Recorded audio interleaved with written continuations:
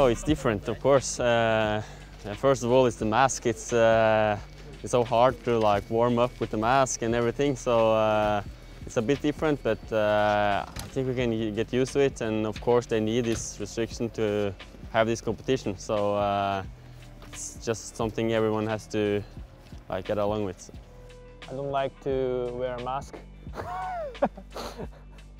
It's really hard to breathing, and I can't show my smiling to your camera. Yeah, but to compete the races is okay. I think they organize really well and they prepare really good, and there's no stress to compete.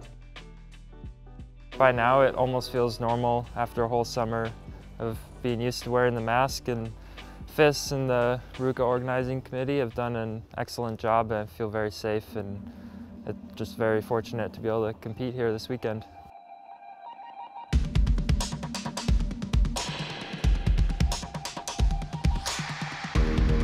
All in all, the setup and the system here in Ruka is working very, very well.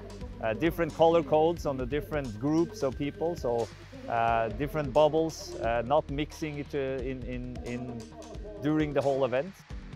I feel that we have at least established a very positive start. We are able to show that we can complete and go through a weekend with World Cup events in a safe way, especially for all the participants.